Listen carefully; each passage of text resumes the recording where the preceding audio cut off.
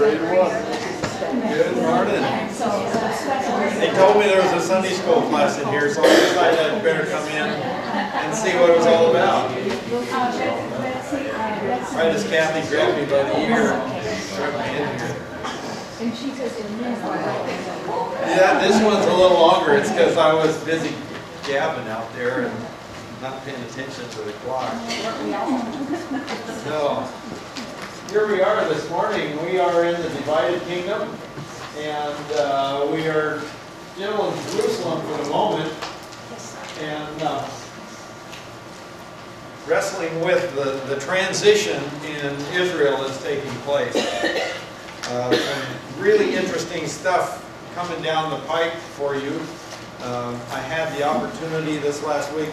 Pastor Paul, in his graciousness, has donated a few of his books to me that I lugged home. And I was just telling Paul and Pouts that I got one whole box of Calvin's commentaries.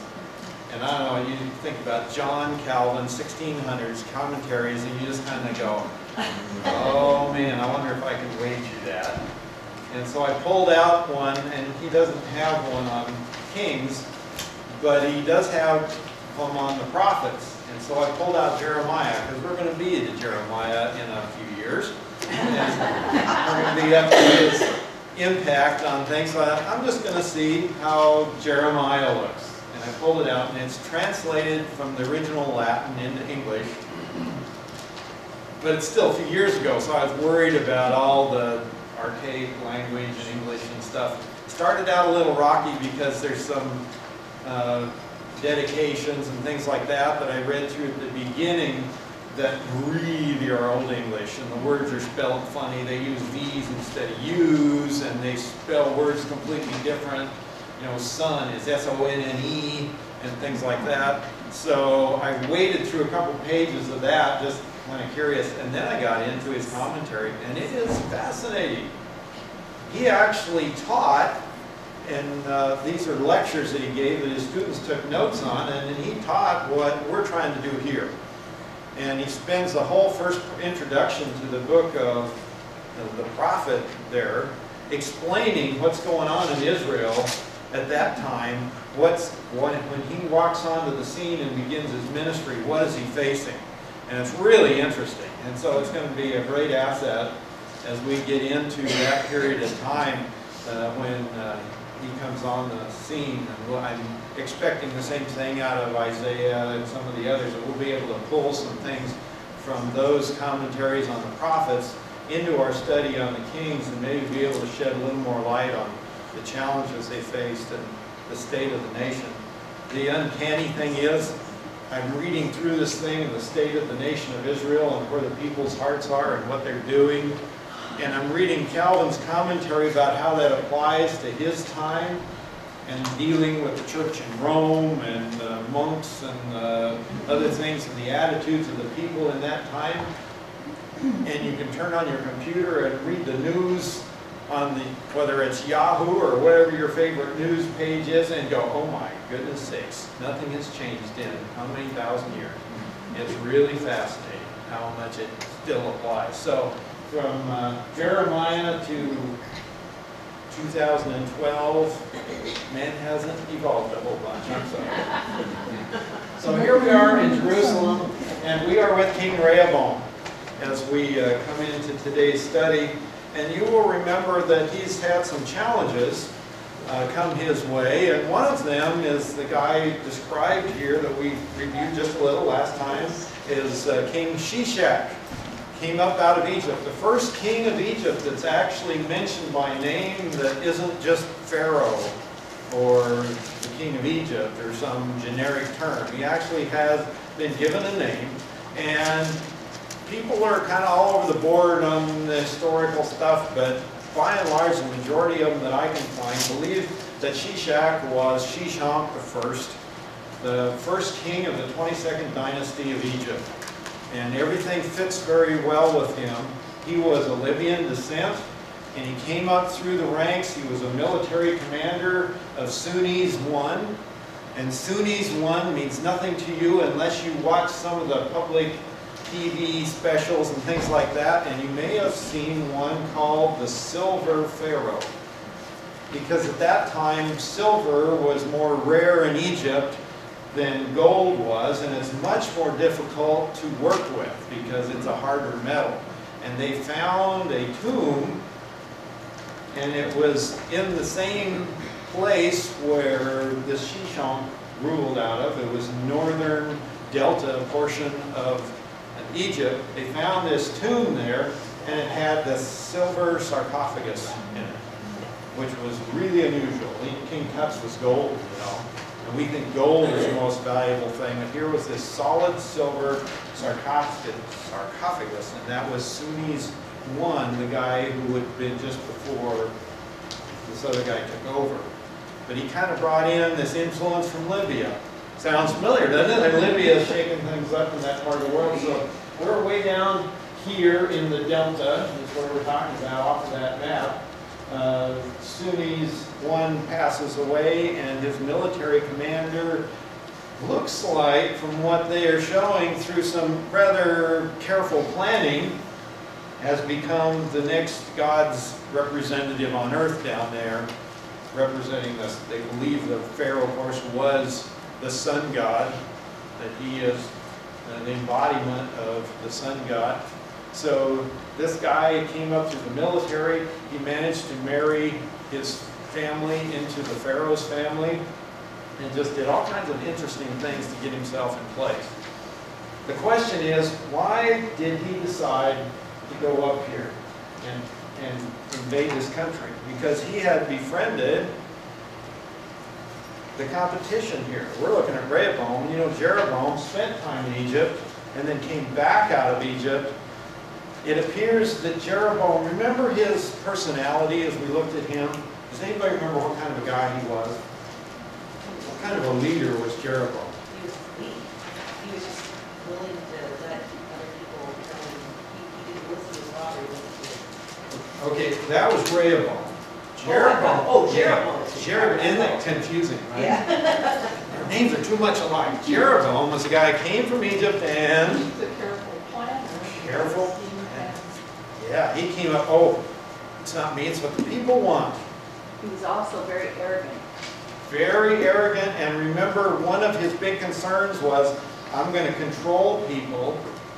And how did he control people and make sure he didn't lose them back to Rehoboam, the wimpy guy in Jerusalem? Yeah. Set it up. Yeah, we'll get our idols, we'll get our worship system, we'll just make a curtain, if you will, across right here. People do not have to cross this borderline here. We'll keep them up there. He did everything he possibly could to control everything. He also misnamed whoever wanted to be a priest. Messed with the priesthood. Yeah, he threw out the Levites, anybody that could bring an offering or buy a position, if you will. You could buy yourself a priesthood. You could buy yourself a position in the religious system. You look at that personality, and it appears that there may be evidence that he also decided he didn't need Egypt. When he went up there, he probably went up there with support from Egypt, probably tried to have some connections, and I was wondering, did he actually encourage Egypt to go after Rehoboam? And he very well could have, because one of the things that Shishonk needed was financing. They were having a little trouble back home, but other parts of the world were quite weak, especially Assyria and Babylon hadn't got their feet under them at that time. So we got some weakness over there, but there were rumors about right here in Jerusalem, there was a temple, and there was a palace, and there was gold made silver as common as dirt. At the end of Solomon's reign. Nobody cared about silver there. May have been down in Egypt. Remember Sunes' silver sarcophagus. Silver is precious down there. Up here, silver is common. You suppose those rumors leaked down to Egypt. You have to wonder. What would a pharaoh need out of here?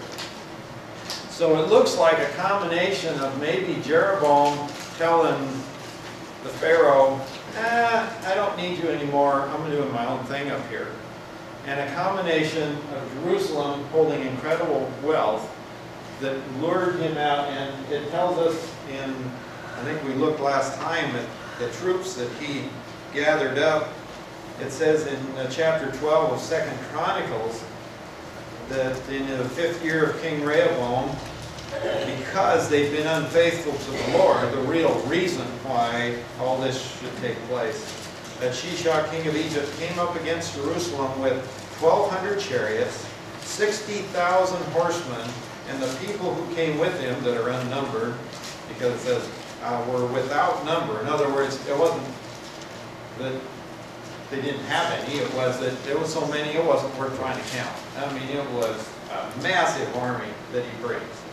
And they brought the Lubim, the Sukkim, and the Ethiopians, and there's different ideas about who those folks were. Some think that they were others from the area, some were some desert dwellers that they may have picked up from the east, some other places that they had control or alliances with had come in, and they brought this massive army, and they're headed north up into this area. The reason I think both of them might have been involved is because when I remember do you still have the slide of all the cartouches on the wall and in the temple? There we go. That's a little hard to see, and if you go online and you Google search Shishak 1, you will find more detailed pictures that a guy has, but you have to buy big versions of it so you can't see them this way. But each of these cartouches, there's some really interesting things, and they represent towns in Israel that he conquered. And the reason I think that a lot of them might be because he was dealing with Jeroboam is, if you'll pop back to the map, or a map at least, you can find me any map, just any. There we go. A whole bunch of them right up here.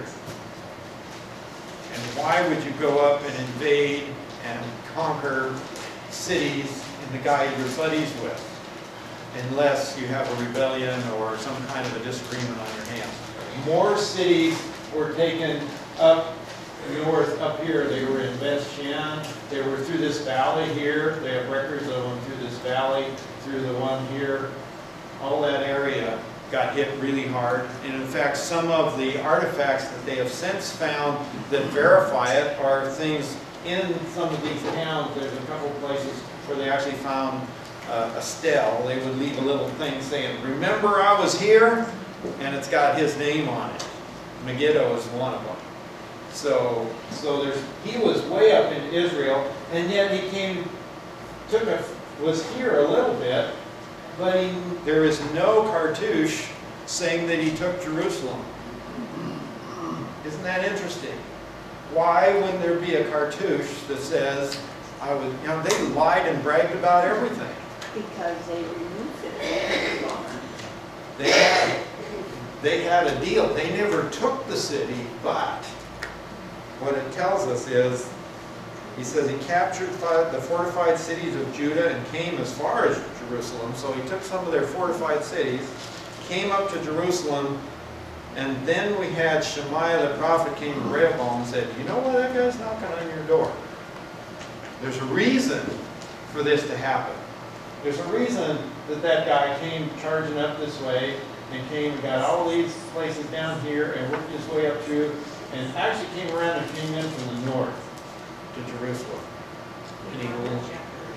I am on chapter 12 of 2nd Chronicles so far. Still, okay. hang in there with me. Or the other would be, if you want your thumb, in 1 Kings 14 is the other one. But he cleans out, after it tells us in Chronicles that the king humbled himself and said, must have really woke up a little bit, at least. It says he humbled himself, and it says, where is it here? Get my eyeballs to focus here. 7? Verse 7, when the Lord saw that they humbled themselves, well, verse 6 says, the prince of Israel and the king humbled themselves and said, the Lord is righteous. In other words, he's right. That's what we've done. And the Lord saw that, and the word came to Shemaiah saying, here's what I'm going to tell them. Because they've humbled themselves, I will not destroy them, but I will grant them some measure of deliverance. My wrath shall not be poured out on Jerusalem by means of Shishak, but they will become his slaves or servants, so that they may learn the difference between my service and the service of the kingdoms of the countries. He says, I want you to understand, when you go out there and start cutting deals with these countries, and you think you're going to build your empire by cutting deals and doing marriage things and all the stuff that you're doing, and that's common there, you're going to find out what it's like to serve one of these kings. I want you to know the difference between my service and the world, and you're going to get to taste it right here. And so here's what happened. He came up against Jerusalem. Verse 9, and he took the treasures of the house of the Lord and the treasures of the king's palace, and he cleaned them out. He took everything. And he even took the golden shields which Solomon had made. And then we talked last time about the big deal over the shields. That's an indication of the king's heart and some other issues that are going on there. But think about how much that was. One commentator I read estimates the amount of material he could have taken out of this city right here. Not only paid for that campaign, but probably would pay for running his country for a long, long time. He just made the mother lode haul out of there. Why would there not be a cartouche? You have to wonder. It's because he didn't seize the city, but he took a whole boatload of material home in payoff to get him to go somewhere else. And then, as you may recall, we talked about the fact that things started falling apart back home. They believe there's some evidence that there was some rebellion in the ranks back home that he had to go back and deal with.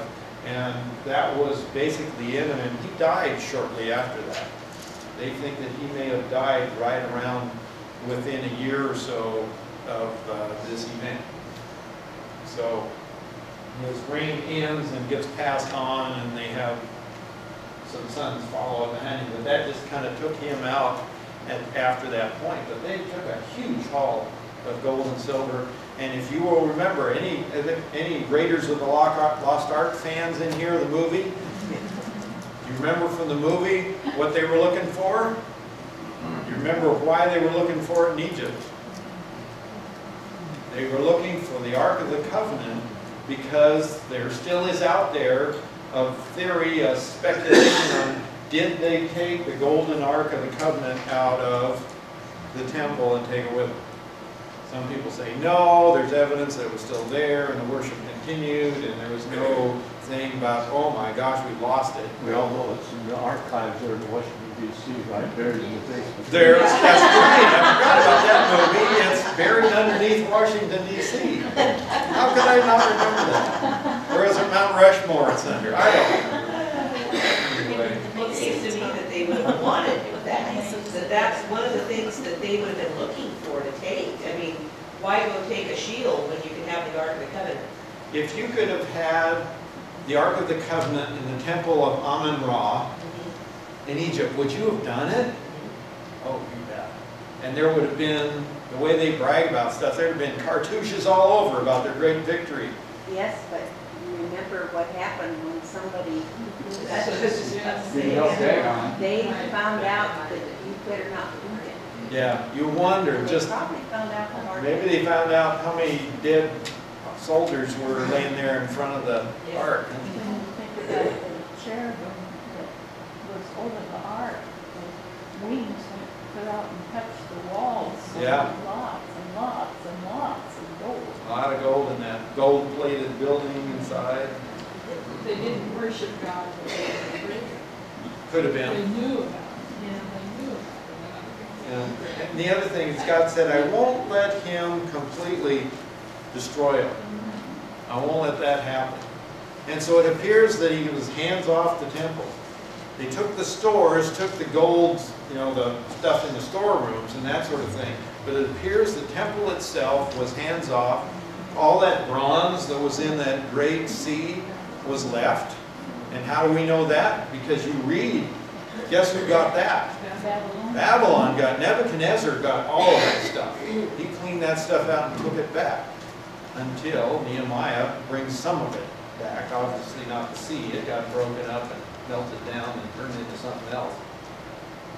But so you can kind of follow this track through, and really God said, well, you go this far and that's it.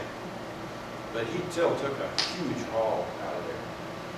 So we got through some of the history, and you can see what happened. Took a big chunk out of Israel. They took quite a beating as well. So we've got a nation now that's really reeling. It's greatly weakened. They're split into two, and they've had their first shot across the bow. And remember, you got to go back. Every time one of these things happen, remember, you got to go back and pull out your notes. And somewhere back here, you got scribbles just like that, right? And it says, the general prayer herein forgive. And that's the prayer, the dedication prayer of Solomon.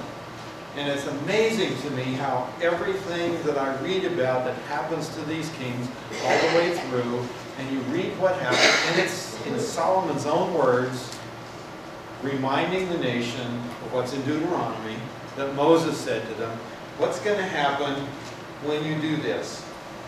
And it says, when you are defeated by an enemy due to sin, you should turn and remember that that's why you're defeated. It's because you're sin. You should turn back to God. Turn to this place, and when you pray to this place, you know, God will restore you. And you think that, well, Rehoboam got some of that. But obviously God's looking at him and saying, well, he repented, but he's still hanging out there thinking maybe he put a letter out to Assyria. We will see the kings of Judah, in order to beat the king of Israel, is going to put out an all points bulletin to Assyria saying, hey, y'all want to come down here and help. So we didn't all learn a lesson, and I suspect he saw in Rehoboam this tendency to figure it out himself. Why would I think that? What you see last time that we talked about, we hinted at it here, that says Rehoboam's the kind of guy that's going to play a little cover-up. He's going to not quite admit things are as bad as they are. The shields. That is just such an interesting little footnote to me. So he came and he takes those and mentions these golden shields was a big deal. They lined this hall, whatever the palace of the Forest of Lebanon, probably was a pillared with these cedar columns or something, a beautiful place, lined with these gold shields. That was the gold we took in battle when we defeated that enemy, and we took all their gold, we had them made into shields, and it's like, nah, we're somebody. And they took it. And Rehoboam's answer to that isn't to go, we've been defeated by an enemy. What do we do now? We need to get back to God. Instead, he goes out and he dials up his latest contact on shieldsrs.com. Says, hey, I need some shields, and I want them to look just like this. But I'm kind of on a tight budget, because I had a big land payment that I had to make, and Shishonk took all my ready cash, so I really need kind of a budget version, but I want them to look just like this. And that's what we see. He made shields of bronze in verse 10 in their place. So he replaced them. That's what I'm saying. They look just like, except we said brass is nice and shiny, looks from a distance just like gold. Polish it up. Polish it up really good. And he committed them to the care of the commanders of the guard who guarded the door of the king's house. So the commanders, the guard that when he comes and goes, the security patrol. And it happened as often as the king entered the house of the Lord. So when he goes through from his palace over to the temple, the guards came and carried them and brought them back to the guards' room. So they pack them out. You can see them all shining. See those guys packing those shields, and the king does his little procession out, and everybody can be impressed by them shining in the sun. And when they get done, they hang them back in the palace so everyone can admire them and see our great victory and the gold that they're made of, right? They stuck them back in the armory. Why? Because they're afraid somebody's going to steal them? They're bronze. Yeah, a little value there. We don't want anybody looking close at those shields. Any foreign dignitaries or anything come by. I thought those were gold. You know, those don't look like gold when you get up close to them. Doesn't say that, but you've got to wonder, why did they stick them back in the guard's room? Wow. But then it says, but when he humbled himself, in verse 12, the anger of the Lord turned away from him so as not to destroy him completely, and also conditions were good in Judah. Isn't that an odd footnote? Conditions are good in Judah. What do you mean conditions are good in Judah? They just lost all their gold, all their silver. Probably eat. They can still eat. Yeah. This translation says there was some good. in Oh, Israel. so maybe there was some good in Israel. So there probably were some people who still followed the Lord. Maybe the king didn't have the people. So it could be some good. There was, things were not terrible.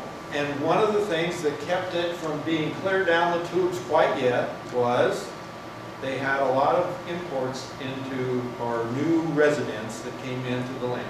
So when it says that when he humbled himself, does that mean that he realized what he'd done as a deceit of his country, and so he went to the Lord and humbled himself for that, repented, or what? I What think that... exactly did he do? Okay, the problem that they were facing, and the thing that happened with Rehoboam, it kind of goes back a couple of weeks, but if you all remember, Rehoboam came in and he started with his stupid move that lost half the kingdom. But then when he came back in, one of the things that happened when Jeroboam starts building his invisible wall between them is that all the Levites are now out of a job. They're not out of a job, they're out of favor. They are in a bad place. So anybody that's a Levite that can't buy off on Jeroboam's deal packs up and they move right back here. They got no choice. They all come into Judah. If you are a Jew who is faithful to the Lord, who wants to worship at the temple, and wants to follow through with the feasts and things as they're commanded, you better get out of Israel. Because these guys up here are not going to look favorably on that. You're going to be ostracized, you're going to be persecuted, and they all packed up and they moved to Judah. So Judah got a huge influx of faithful teachers, religious leaders, and people that moved back to here from all the rest of Israel. So they had this big influx of folks. And for a while, that kind of held them together. And by the 5th year of his reign, that started to fall apart. And what you find out is all of a sudden we're starting to see these things spring up on every little high hill. Let's see if it tells us in Kings. I think it is. Let me find it here. Here it is. Verse 22. And Judah did evil in the sight of the Lord, and they provoked him to jealousy more than all their fathers had done with the sins which they had committed. Boy, that's the big statement. That's going all the way back, all their fathers. For they also built for themselves high places and sacred pillars and Yeshurim on every high hill and beneath every luxuriant tree. And there were also male cult prostitutes in the land. They did according to all the abominations of the nations which the Lord dispossessed before the sons of Israel. And you go, how disappointing.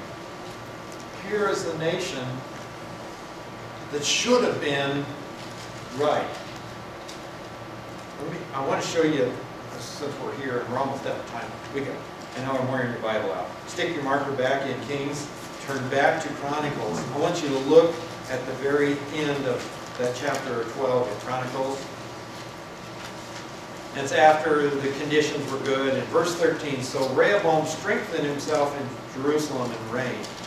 So he was able to kind of build things back. He was 41 years old when he began to reign, and he reigned 17 years in Jerusalem. And then there's this interesting note. The city which the Lord had chosen from all the tribes of Israel to put his name there. Why would that get stuck in there? To me, that's just like this huge contrast. Here is the nation going for all the junk that they supposedly had driven out when they all came in. These are the religions of the Canaanites that were there when Joshua blew his trumpet and they charged across the river that day. Worship in one place, and that's what it's from. Yeah, he said, worship in this place, and he actually has done it. He has moved. He says, this is the city right here that I have chosen. I have chosen this place. And I have set my presence there. The Shekinah glory at this point is still in the temple, and I think that's probably the other reason why they didn't get off with that ark, is because you wouldn't even get close enough to touch it. If you pulled back the curtain and the Shekinah glory of God hit you, and you weren't the high priest and the once a year purified and everything else, you got smoked right there. So the presence of God is right there. And he says, in the context of Rehoboam, I have chosen this place. And then the nation, and even people right here on the opposite hill from Jerusalem, Rehoboam had already set it up. In fact, Solomon had it set up, now I think about it. On the other hill, right across the Kidron Valley, on the high place, Solomon had set up Asherah in the place of worship, and Milcom, the worship of Milcom. You remember the worship of Milcom is the same as Molech, which is the one where you sacrifice your children in order to get fertility of the land and for all the good things to happen so you can have a productive agricultural society. You need to worship the fertility gods and the storm gods. And they set it up right there, and God makes this little note. This is the place. Had chosen from all the tribes of Israel to put my name there. And he did evil because he did not set his heart to seek the Lord. It just blows you away. He said, I did everything for you. And so I was thinking about that, going, well, that's fascinating, that's interesting. Why do I care? So what? Isn't this a great story? And just history unfolding and battles and people going there, and you see the rise and fall of nations in an incredibly short period of time. And so what's God trying to tell us? Where is the Shekinah glory, if you will, today? There's no temple in Jerusalem anymore. It's the Dome of the Rock. I think God did that on purpose. There's no temple there. We don't know where the Ark of the Covenant is. You know, the movie ended. Never found it. You know? So we don't know where it is. There's no Ark of the Covenant. You know, some Jewish, very faithful Jewish people are trying to gather up all the bits and pieces because someday they're hoping, and there's a hint that in Revelation and other places that someday that Jewish worship will be reestablished. And of course, we know that right after that begins to happen, we know the King of Kings and Lord of Lords is going to come take his place. But in the meantime, where's God? He's within us. Not only is just Shekinah glory, but this actual Spirit dwells within us. Ephesians tells us that's our stamp, our seal, our down payment on the future glory that we will share, is the fact that He's put that within us. So it is right there, the place where God has chosen, as it says here, the city, the place which the Lord had chosen from all of Israel, all of the world, to put His name there, is where? Right here. And what are we surrounded with? We're surrounded by the enemy. We're surrounded by the enemy. We're surrounded. What does the world worship? What's your world worship right now? all kinds of Success, money, a good job, fancy cars, wheat that doesn't get eaten by fireworms, humongous yields, new combines, new tractors, impress the neighbors. Isn't that what it's all about? You know, you've seen that bumper sticker, the one who has the most toys when he dies wins, right? Do we believe it? Well, no, we're not supposed to believe that. I'm supposed to believe that what's most important is learning what's in this book, is following what God says, being a witness for Him, being a testimony in my life for the kind of character God is, so that the nations out here traveling through the highways and byways of my nation will know who He is and look at my life and say, there's something different.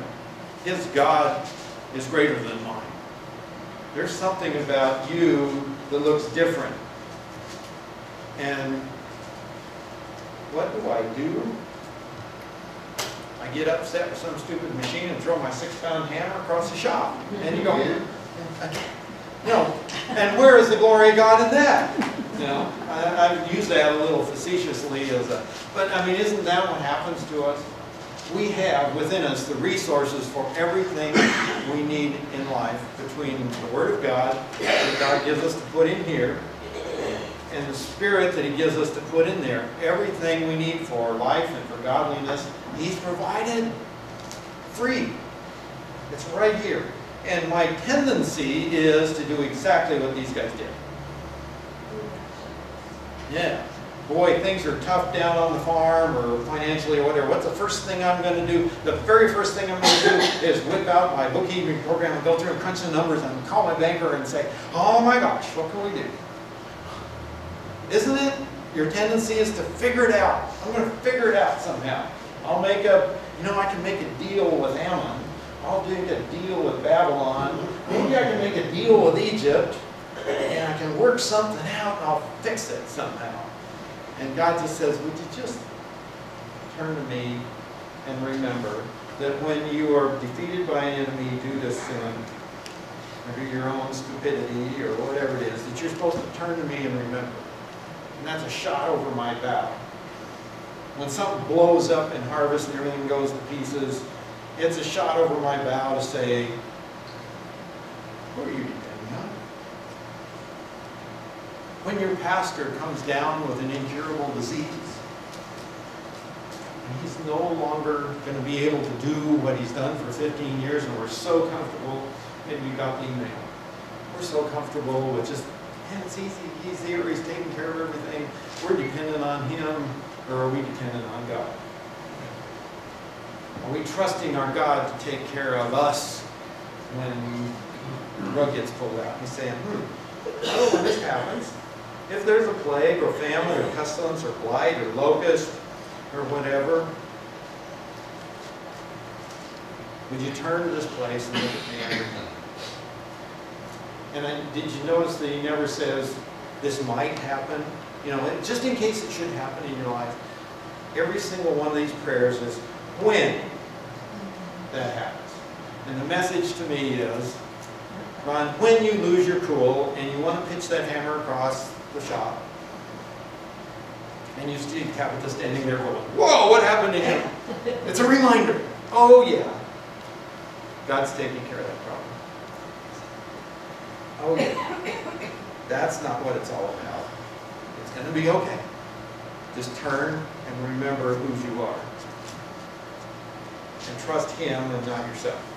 So I think there's a huge, this whole story is repeat after repeat after repeat. You say, God, how many kings do we have to see go this route before we get the message? And He says, well, more.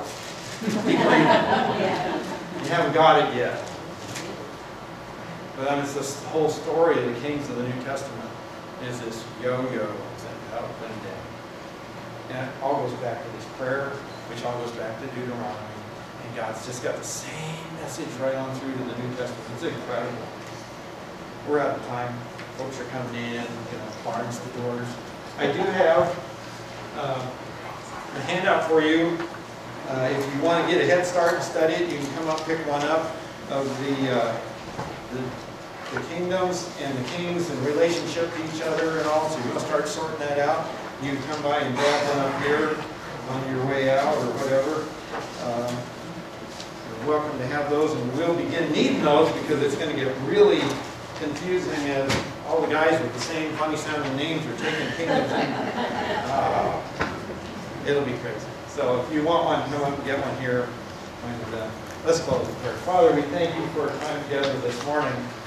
We thank you for the amazing archaeological evidence of the things we read about here. And as much as we'd like it to be much more complete, we'd like to find every little detail. You require of us faith that what you're telling us is true and accurate, because there are things that we can't have evidence for. We can't have physical evidence of the heart of God and His love for us. We have to see that in what you tell us and what you've done for us. We can see that, I guess, in a sense, in your Son, who came and gave His life for us, who was promised even as this temple was built. A whole picture of who He was and what He would do is there for us. It was there for them. And it was sufficient for them to see and believe in the Savior that would be provided. It's sufficient for us to look back and realize that He has come. And that you loved us enough to give us your very Son to make it possible that we would be able to have within us everything we need for life and for godliness. And not just some kind of stuffy life that we live that somehow is religious, but a life that is full, that is joyful, that is exciting, that is interesting, and filled with the love of God that passes understanding. Help us, Father, to know that, to experience it, to be able to share it with others. And when we find ourselves defeated or plagued or whatever it might be, would it perk our ears up and help us to be like Rehoboam, even more so, to turn around and recognize that, yes, you are righteous, you are right, and we are wrong. And would you call us back to yourself and restore us to fellowship with you, that we might give praise and glory to your grace. I thank you, Jesus.